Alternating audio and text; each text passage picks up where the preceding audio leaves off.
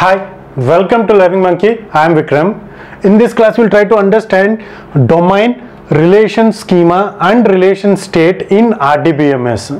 So this is the another set of terminology that we are going to understand in this class.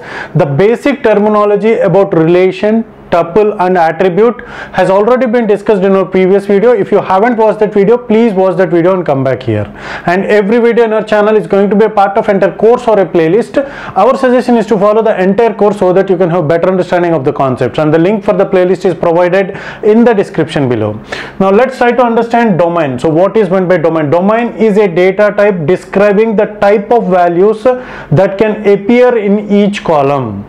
So this is what we call it as a relation name, and these are the attributes. And what does the domain represents is it is the data type that describes the type of values that can appear in each column. So for example, if you want to store the names and what are the suitable data types, the suitable data type for name, what are the suitable data type? So it is character string. So this is a data type, right? So the data type which is describing the type of values. So the name is going to be character string. So it is not going to have numerical values. Okay, though the numerics are considered as characters, it should not have numeric characters, and the data type that is suitable for this domain, for the domain of the values that are stored in this attribute. So the specific data type that is suitable is string characters. And if you take A's, can A's have alphabets like A, B, C, D and so on? No, it should have only numbers. So it is going to be an integer. It is not also floating point values, because the A's cannot be 35.6 or 35.7 in that way. So the A's, in our case, it is represented as integers, 37, 38, 40, 46 in that way. So date of birth is of type date format. So the data type which is describing this attribute values is what we call it as domain. The domain of this attribute is date, is of type date. Similarly SSN, it can be of character string type, because it is involved with hyphens. If it is involved, it is going to be a character string, or it can be an integer type. It is a number, because it is a number. And this is a salary is an integer type. It should not have any character strings. So that is what we call it as a domain. Okay, so now the next one is relation schema. So what is meant by a relation schema? For any attribute, so one more thing is, for every attribute we have to declare the domain. So because for example, if you try to insert A into A's, that should not be allowed. Because we are stating it as an integer. And we are trying to insert characters, which should not be allowed. Okay, so that is the reason why we have to specify the data types of each and every attribute. In the implementation, we will try to understand these concepts. As of now, just try to remember the concept of domain. It is the data type describing the type of values that appear in each column. Okay, the next one is relation schema R. What is this relation schema R? It is denoted by R of A1, A2, A3, An, is made up of a relation name R.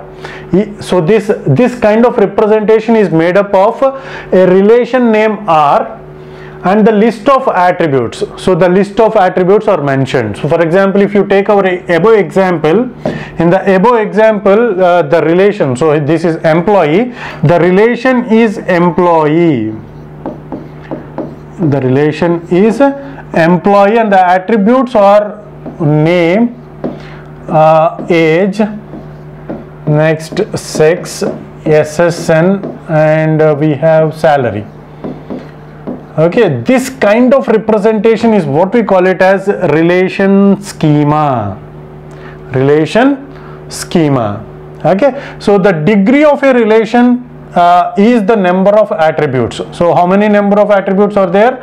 1 2 3 4 5 attributes are there, and the degree of this relationship, and this relation is, it is not relationship, it is relation is 5. Okay, so now this is how the relation schema means, this is how the relation schemas are represented. The another way in the sense we can also use this type of representation. So this is a relation employee, and the attributes are name, age, sex, SSN,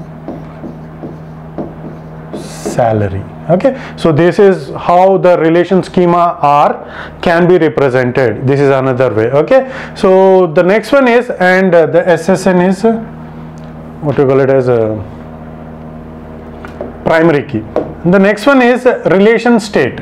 A relation state R of a relation schema. So for this relation schema R, the relation state is denoted as R of R is the set of n tuples. So for example, for this relation state, so these definitions are very dry in nature. It is name, age, sex, SSN and salary. The relation state R is the state of the number of tuples in the relation, the number of rows in the relation schema. So relationship state, this is what, including the number of tuples in the relationship, is what we call it as a relationship state. And there are two types of representation of these relationship states. One is intension and the other one is extension. Intention means just representing the rows, just representing the relation schema is what we call it as intention, means just R. Extension means the rows of the columns at that particular instance of time, the number of rows, n tuples, the number of the set of n tuples, the number of rows at that instance of time is what we call it as a relationship extension of the relationship state. Okay, so this is all about the domain, relation schema and relationship state. Hope you got the clarity on this concept. Thanks for watching. If you haven't subscribed to our channel, please subscribe to our channel and press bell icon for the latest updates. And if you have any doubts regarding this concept, please post your doubt in the comment section below. And if you feel that this video is helpful to you, please give us a like symbol and please share this video with your friends so that they will also get benefited. Thanks for watching.